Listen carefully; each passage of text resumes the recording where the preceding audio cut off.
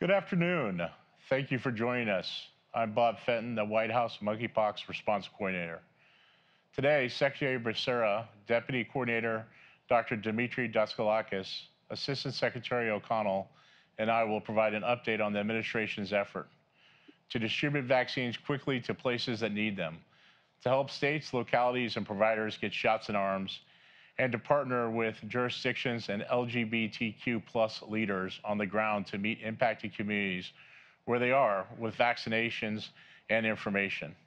We also have Dr. Jenny McQuiston from CDC's Monkeypox Incident Response Team on for questions.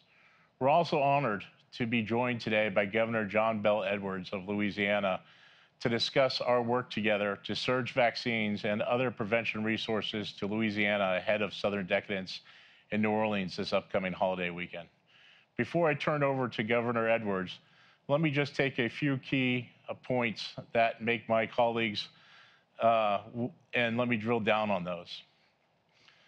First, on vaccine supply and distribution, as I said on Friday, we have dramatically accelerated distribution of vaccine supply over the past several weeks through a strategy that continues to advance equity and ensures vaccines are getting to where they are needed.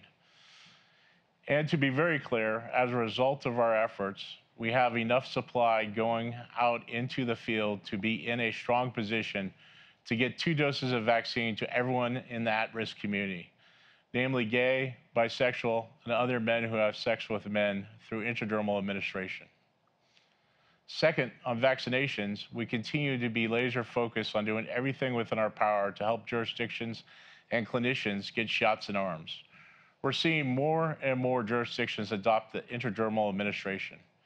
As I said Friday, approximately 75% of jurisdictions have already adopted this safe and effective approach, and an additional 20% are working toward fully operationalizing the intradermal method. In all, that means more shots in arms, more protection from monkeypox, and a faster, effective way for us to end this outbreak. As of today, 14 jurisdictions have attested to having used more than 85% of their vials. With all of this progress, it's important to acknowledge that there's more work we must do together with our partners on the ground to get shots in arms in the highest risk communities. Equity is a key pillar in our response, and we recognize the need to put extra resources into the field to make sure we are reaching communities most impacted by the outbreak. This requires hyper-localized and hyper-tailored efforts and a strong partnership with local leaders to understand how we can best reach those communities. Already, we made allocations of vaccines to the Ryan White clinics, which are trusted sources of care for about 500,000 individuals living with HIV, about half of the people diagnosed with HIV in the United States.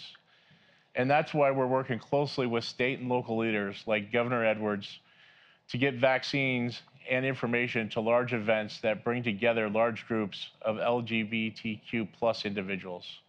From Southern Decadence in New Orleans to Black Pride in Atlanta to Oakland Pride in California. And as Dr. Daskalakis will discuss in detail, that's why we're launching a new equity intervention pilot program that aims to directly reach queer communities of color that may face barriers in accessing vaccines currently. Through this new pilot program, we'll provide vaccines to health departments, specifically for smaller scale community-based vaccination efforts that leverage the deep relationships that organizations already have on the ground in these communities. Because we know every shot matters, and we're not going to stop until we can reach at the highest risk of contracting monkeypox with the information and vaccines they need to protect themselves. With that, let me turn over to Governor Edwards to talk more about vaccination and prevention plans around Southern Decadence this weekend. Governor Edwards and his team have been strong partners in the fight to end this outbreak, and we've been working closely with them to prepare for this weekend's events. Governor Edwards, over to you. Thank you, Bob. I appreciate it. And you're exactly right. Several weeks ago, I called you to make sure that this event was on your radar. It already was. And in fact, you had already started communications with folks here in Louisiana. And so I want to thank Dr. Walensky because she's personally make calls into Louisiana and talk to some of our healthcare professionals, but also Dr. Daskalakis as well, who is no stranger to New Orleans, and he's been helping us here for quite some time. And of course, I want to thank Secretary Becerra too. This is an example, I think a really solid example of what a federal, state, local partnership, and then the community providers as well, because the public health folks in New Orleans have been tremendous, but also the community providers. And it's manifested itself in several, I think, significant ways. So for example, you all have sent down multidisciplinary teams to the New Orleans to help us to organize and to prepare, to better communicate and do outreach and set up testing and vaccination sites in the community that are going to be convenient for the at-risk population. At our request, you sent down additional doses so that we could administer more vaccines, both to residents and to visitors around Southern Decadence Festival. 6,000 doses. We thank you so much. And with respect to testing, you all are going to pilot a mobile testing facility here around the Southern Decadence Festival too. So we really appreciate that. I did want to make sure you know that all of the providers that we're partnering with in Louisiana, they have moved to the intradermal method of vaccinations. And so now, rather than 1 dose per vial, we're averaging about 4.5 doses per vial. And that really helps us an awful lot as we try to administer these vaccinations as widely as possible. And so we're having good luck there. And just for those people who may not be familiar with the Southern Decadence Festival, we haven't conducted it since 2019. Because it wasn't done during the first 2 years of the COVID pandemic. But this festival can attract up to 300,000 individuals, not just from Louisiana or not even from the South, but from around the country. And we are expecting tens of thousands of people in New Orleans over this Labor Day weekend. And so being able to prepare for that and to get a head start on the vaccinations, on the testing, on the communications, all extremely important. And I will tell you, my public health officials here at the state of Louisiana have told me as recently as today that the working relationship that they've enjoyed with our federal partners around this particular effort is probably as good as they've ever seen. There's no doubt we will learn lessons over the weekend that we can then share with other folks around the country and help them to do an even better job of preparing for similar events. But I want to, on behalf of the state of Louisiana, thank all of our federal partners, but also our partners in New Orleans and our community providers as well. And we look forward to having as safe an event as we could possibly have over the weekend. So thank you very much, Bob. Okay, thank you, Governor. We're going to go over to Secretary Becerra to speak next. Thank you. Bob, thank you very much. And Governor Edwards, to you, thank you for joining us. Thanks for your partnership and all the work that you're doing to help the folks in Louisiana. I'm going to start the way I've always started. It is important that we all take monkeypox seriously and that we do everything we can to keep this virus from spreading so we can end this outbreak. This means communicating and sharing information, getting vaccines to people most at risk, and ensuring those who are infected have access to treatment.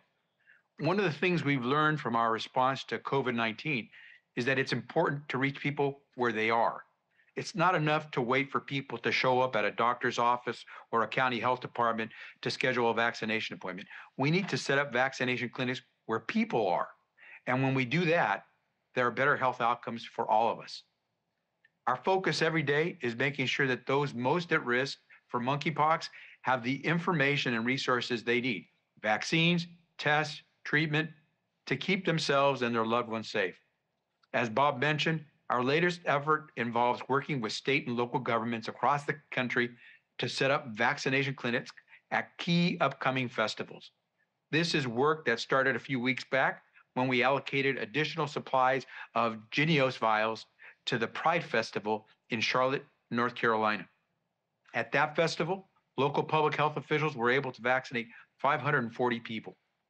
Today, I'm happy to announce that we will be allocating an additional supply of the Jynneos vaccine vials to the Southern Decadence Festival in New Orleans, Louisiana, and the Black Pride Festival in Atlanta, Georgia, which will allow up to 5,000 vaccinations at each event. We'll also be allocating an additional supply of Jynneos vials to 2 festivals in Oakland, California, the Pride Festival, which is also this weekend, and Pride Fest on September 11th. This allocation will allow up to 2,400 additional vaccinations. And we're not stopping there. I'm happy to report that we're working with additional jurisdictions to ensure that we're able to set up vaccination clinics at other key festivals. Since the beginning of this outbreak, we've worked to ensure monkeypox vaccines, tests, and treatments are available. We began providing vaccines to states and jurisdictions for free within 2 days of the first confirmed case of monkeypox in the US back in May. In addition, we increased testing capacity from 6,000 specimens per week to up to 80,000 specimens per week. And we made 50,000 patient courses of TPOXX available to jurisdictions. That's the treatment that people can use if they do have monkeypox. Last week, we launched the 4th phase of the National Vaccine Strategy. So far, we've made over 1 million vials of vaccine available to jurisdictions, which is nearly enough to reach the entire population that's most at risk. And finally, we've worked with Bavarian Nordic and Grand River Aseptic Manufacturing in Michigan to establish a second fill and finish line for the Jynneos vaccines in the US. Once the facility is up and running, it'll double our capacity to make more Jynneos vaccines. We'll continue to do all we can to stop this virus from spreading. As I've said, we all have a role to play, and working together will lead to our collective success. So thank you for everything you're doing. And now let me turn it over to Dr. Dimitri Daskalakis, the Deputy Coordinator for the White House National Monkeypox Response. Thank you, Secretary Becerra. As you outlined, with greater supply of vaccine, our goal is to be even more intentional and targeted in how we work with states and cities to reach people who could benefit from vaccination and the core educational messages that round out the full package of a monkeypox prevention toolkit. Given the progress we have made toward making the tools available to end this outbreak, our vaccine strategy is to meet people where they seek services, care, or community, especially in communities of color. We know that prides and other large LGBTQI+ focused events can do just that. Our pilot to provide special vaccine supply and educational resources at these large events started with Charlotte Pride, like you said, in North Carolina, with great success. It demonstrates the power of partnership between federal, state, and local government with the community to work toward the end of the monkeypox outbreak. As we approach Labor Day weekend, we responded to local governments and the community to provide additional vaccines for Black Pride in Atlanta and Southern Decadence in New Orleans. These events will reach a diverse segment of the LGBTQI+ community and help address some of the equity gaps that we are seeing in vaccination among people of color. But that's not enough. We need to work closely with jurisdictions, advocates, local organizations, and service providers on the ground that really know what may be needed to continuously work together to reach deeper in the community, even when there is no big event in town. So that's exactly why today we're announcing an equity innovation pilot that earmarks an additional 10,000 vials of vaccine for smaller equity interventions that are identified by jurisdictions. This is an exciting new program that is directly based on our conversations and collaboration with local leaders and groups on the ground about what they may need to reach their communities. Jurisdictions that have used more than 50% of their delivered vaccine qualify for an allocation of vaccine to support up to 5 smaller equity interventions that reach populations that could benefit from monkeypox prevention. So what we mean by an equity intervention is what works in your state, county, or city to reach people who we may not be reaching, especially people of color and members of the LGBTQI+ population. What it means is it can be working with a specific group or venue that reaches the right people for monkeypox prevention. Once these innovative strategies have been reviewed by CDC, vaccines will be supplied to jumpstart these ideas and accelerate reach deeper into communities. We know jurisdictions have already centered equity in their work, but we want to provide additional support to foster even greater innovation in vaccine outreach and education of the communities most at risk. This allows jurisdictions to try out new strategies that will better reach communities of color and others overrepresented in the monkeypox outbreak. So great examples include providing vaccines to clinics and organizations not yet reached by current supply, vaccinating at smaller, high-impact events, and placing vaccine in new places, like pharmacy-associated clinics that might be less stigmatizing places for some to walk in to seek vaccine. So an example that we heard from DC is that using pharmacy-associated clinics actually resulted in significant improvements in vaccination equity. This allows others to explore similar innovation, working with new organizations, reaching new communities, leveraging new venues, and addressing trends in the local epidemiology of monkeypox through innovative strategies will help states and cities to better place vaccine where people are and address some of the stigma and barriers that have slowed access for some.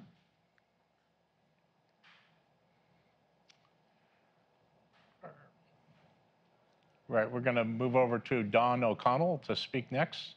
Dawn? Thanks so much, Bob. Really appreciate it. At ASPR, we continue to do everything we can to increase the availability and accelerate the distribution of vaccines and treatments nationwide, with a focus on making vaccines available to those at highest risk. As the Secretary just mentioned, by the end of the current phase 4 allocation, we will be very near to having enough vaccine to offer 2 doses to the entire high-risk population.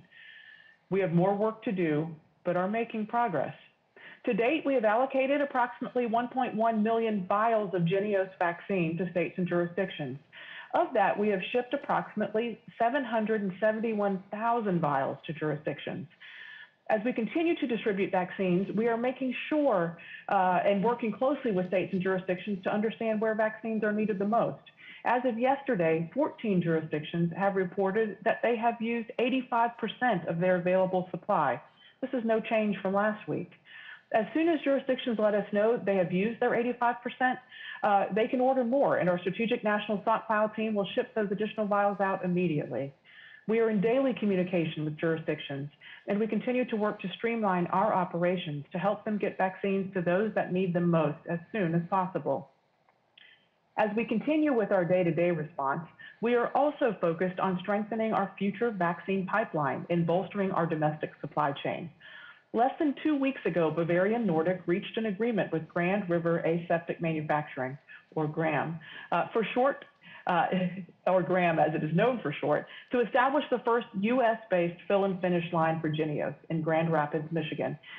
Yesterday, ASPR's Biomedical Advanced Research and Development Authority announced an $11 million investment in GRAM to purchase additional equipment necessary for JYNNEOS production and recruit and train about 75 additional staff to operate the line.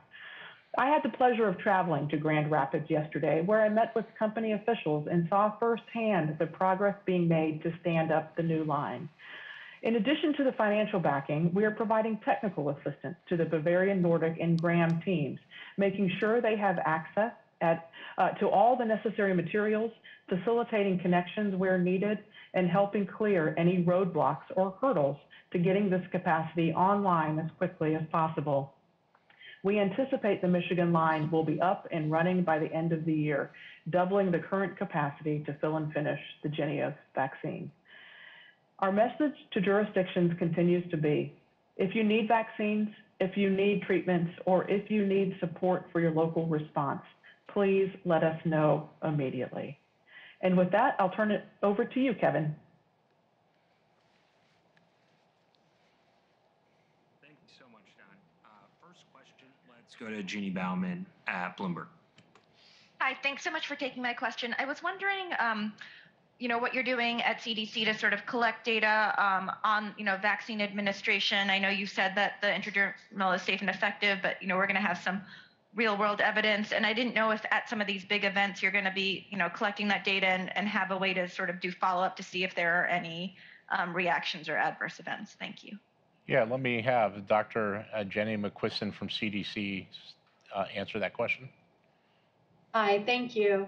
CDC is certainly interested in looking at vaccine efficacy from the perspective of how well is the vaccine working and also vaccine safety. And we have several systems in place that do gather information about that. CDC operates a system called VAERS, or the vaccine adverse event reporting system, and we're actively looking at different types of events that might be reported post-vaccination. And we are actively gathering information from the different jurisdictions and states and cities about which vaccines they're administering, whether it's subcutaneous or intradermal. And we're gathering those data now as we speak. If you look on the CDC website, you're going to start to see a lot of information about vaccine administration. Right now, we have some states on board, and we're actively onboarding the rest. So I think that we'll be up to full state reporting in about a week, but you can start to get information now if you go on the CDC website and look. With respect to the vaccines that are being given out at some of these large venues, I think those systems are going to be in place for people who get vaccinated, whether it's through a special venue or through a normal jurisdictional clinic. So I think those same systems will be capturing data. Thank you. Kevin, we'll take another question. Let's go to Chris Wiggins at The Advocate. Hi, thank you for taking my question. I have two questions. There's a report from the Houston area of a patient with confirmed monkeypox infection who has died. Do you have any information about that case to share? And now that somebody has died in the US, does that change the messaging to the public at all? And then looking beyond Southern Decadence, people who attended the events in Charlotte the weekend before last reported not seeing many signs indicating where monkeypox vaccines would be available. And those who did find information had to walk to satellite locations a distance away from the events, making it inconvenient. During a press event at Mecklenburg County, they said that no signage was put out in order to protect people's privacy. And so Virginia also said that they would not be doing on-site vaccination at Virginia's Pride Fest at the end of September. I'm wondering what the administration's message to localities worried about privacy in regard to on-site vaccination is. Thank you. Yeah, let me start with Dr. Jenny McQuiston down at CDC to answer the first question and talk about the second, and then I'll see if Dr. Daskalakis wants to add anything to the second part of the question. So, Dr. McQuiston? Hi, thanks for that. Yeah, CDC has been in touch with Texas and Harris County, and we are aware that they're reporting a death in a patient that did test positive for monkeypox. It's our understanding this patient also had underlying health conditions and had a number of things going on. And I think that additional investigation is needed to know what role monkeypox may or may not have played in their death. So we'll be reporting that out as soon as we have more information. I think it's important to emphasize that deaths due to monkeypox, while possible, remain very rare. In most cases, people are experiencing infection that resolves over time, and there have been very few deaths even reported globally. Out of over 40,000 cases around the world, only a handful of fatalities have been reported. It's serious, and our hearts certainly go out to this family who have lost a loved one. And while we are doing further investigations to find out what role monkeypox may have played, it's important to focus that we have mitigation measures in place to prevent monkeypox.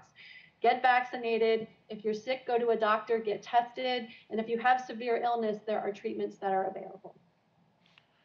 And then I think if you want me to talk a little bit about sort of the Charlotte event, I'll start and then I'll pass it on to Dr. Daskalakis. I think that feedback that you provided is actually really extraordinarily helpful. I mean, Charlotte was a pilot project, so only about 540 vaccines were administered during the Charlotte event, and I think some of it was trying to see what might be possible, what might be best practices. So the information you provided about signage and making sure privacy was considered, I think will be really important to inform some of these other events. let me see if Dr. Daskalakis would like to add. I would love to add a bit to Dr. McQuiston. So I'll start by saying that public health is a local experience, and it's really important that jurisdictions make their plans based on what they expect in their jurisdiction and what's appropriate for their population. So I think it's important to also respect sort of the strategy that Charlotte may have had in terms of how to get the word out. And so 500 plus vaccines is a great success. It's not a clinic. And so really going to Pride and getting vaccinated, any number, especially that high, I think is remarkable. But I'll say I've also spoken to the the folks in Atlanta and the folks in New Orleans. And I think their strategy is a bit different. And so I think the New Orleans event is going to be right in Armstrong Park. So you're going to be very clearly in the middle of the French Quarter, very clear where testing as well as vaccines will be available. They have multiple events. Same with Atlanta.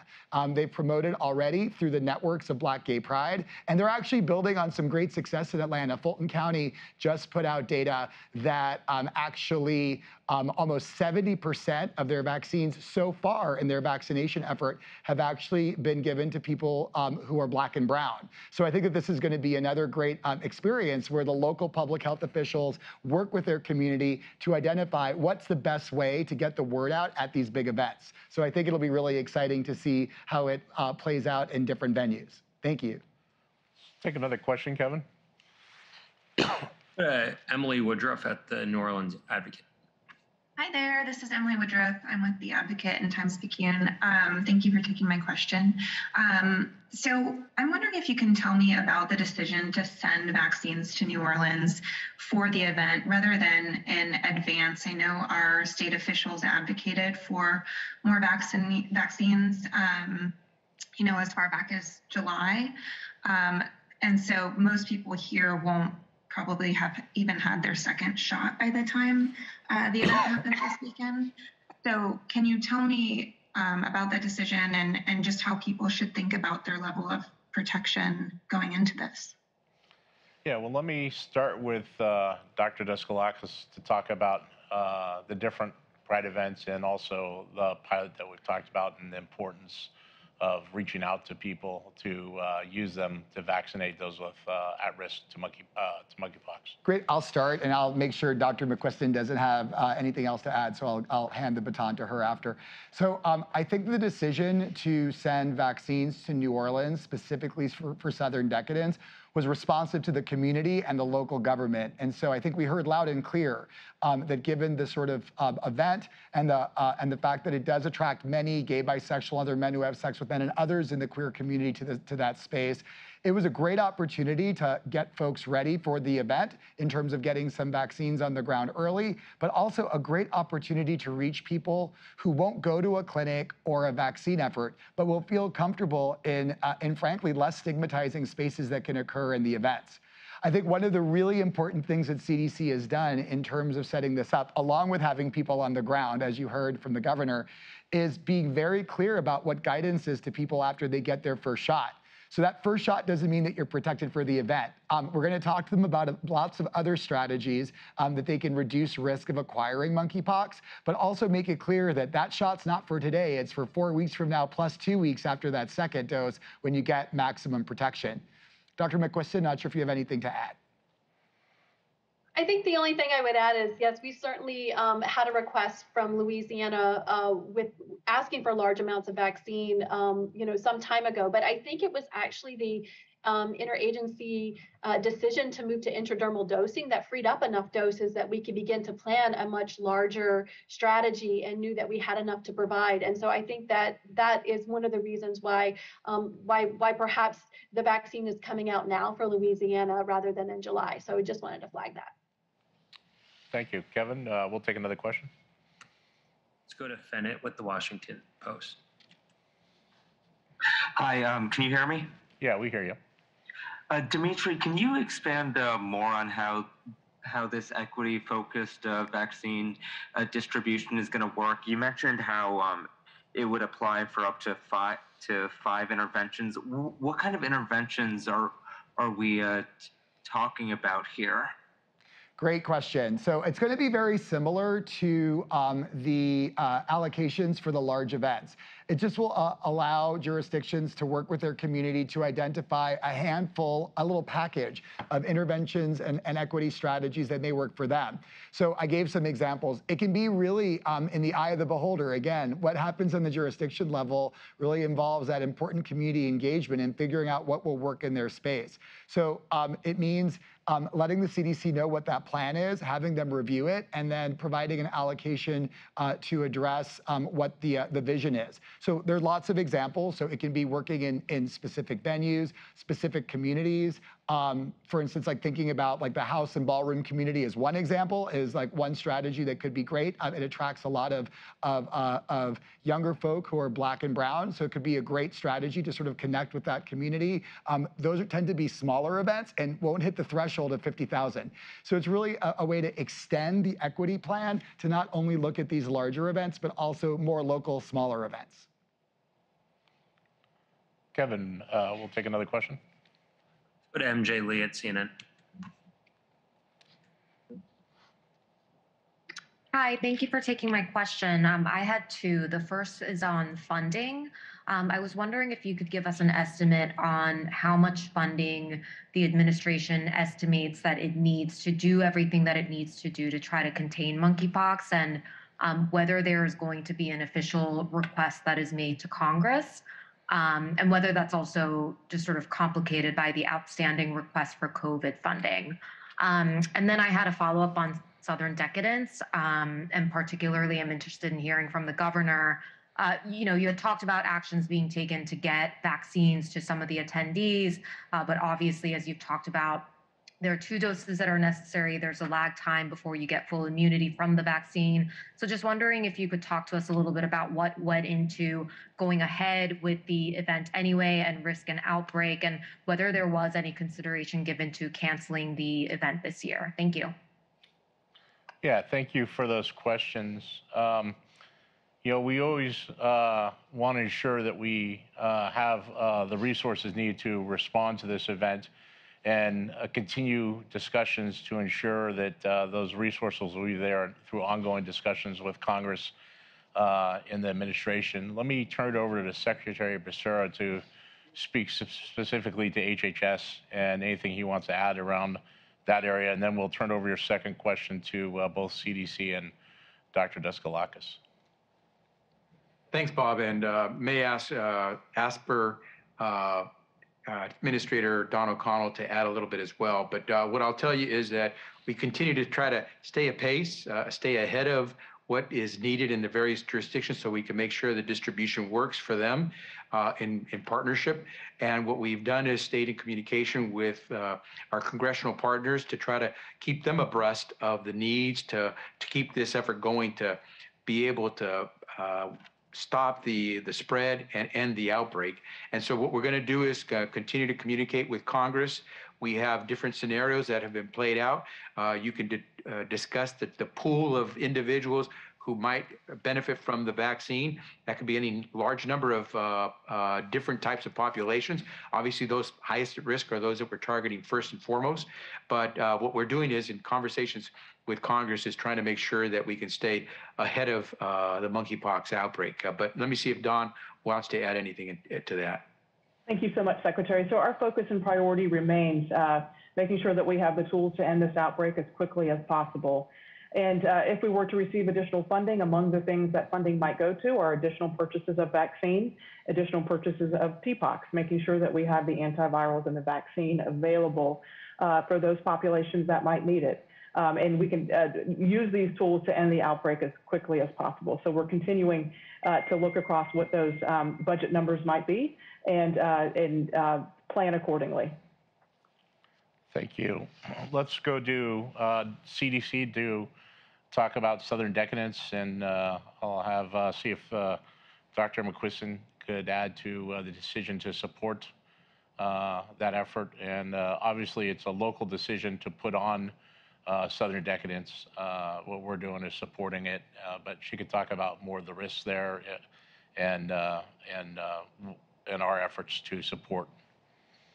Thanks so much. Yeah, it is definitely a local decision whether or not to put on an event like this. And unfortunately, I think the governor was not able to be on for the full press conference. But what I can speak to is that from a CDC perspective, we really look at this as an opportunity to reach individuals that need information about monkeypox, how to keep themselves and their loved ones safe. And so that's the spirit in which we're leaning into the engagements that we're having here. So not only getting vaccine to people who might not have had it yet and would benefit from it, but making sure that the education educational measures, all of the information that they need to stay safe is something that can be provided along with it. So it's an opportunity to meet people where they are. And one of the things that was discussed, it's also an opportunity to reach those who might not have equitable access to vaccine in where they live, and where they're able to access care normally. So Dimitri, I'm sure you have something to add to this.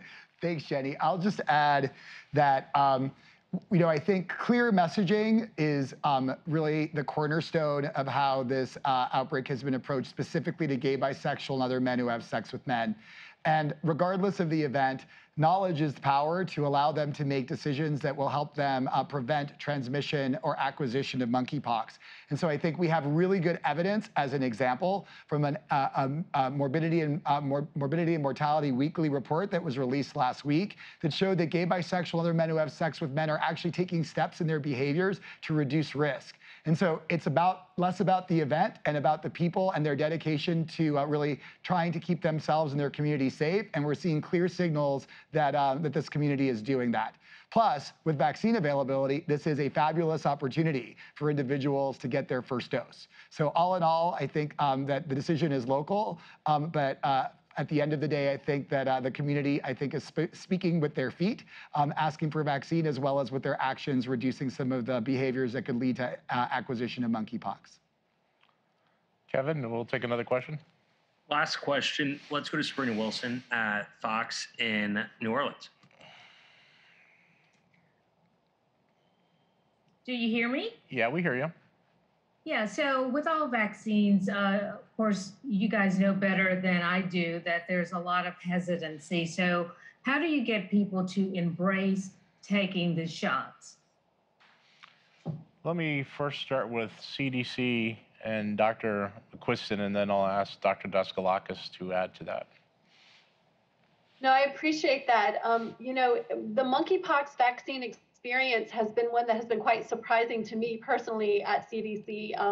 There has been no shortage of individuals lining up wanting vaccine from the very first moment that monkeypox was reported here in the United States. It's been keeping up with that demand that I think has been the challenge. So we've not really seen a lot of vaccine hesitancy. I think as more vaccine gets in arms and people become protected, we'll be able to focus in on maybe who is elected to not get vaccinated and what information could we provide to them that might help change their minds. And so I'm sure Dimitri has some ideas on this as well. I mean, I think you covered it great, Jenny, but I'll say that, really looking at what we are seeing in terms of vaccine administration, I want to raise up that Fulton County finding where really taking steps to address equity means that their story is a lot different than other parts of the country. So like I said, they actually just put out data that almost 69% of their vaccines that have been given so far are in people of color. And it just shows that, that really the way that you build confidence is by really making vaccine accessible and making sure that we elevate voices of people who are getting vaccine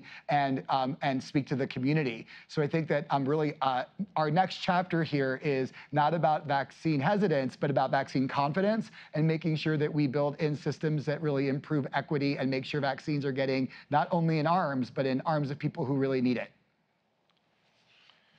With that, I want to thank you for joining us today, and especially thank Governor Edwards for joining us today. And all the questions as we work together through federal, state, and local government to ensure that we vaccinate those at highest risk. And today's briefed equity events will also do that. So thank you. Have a good day.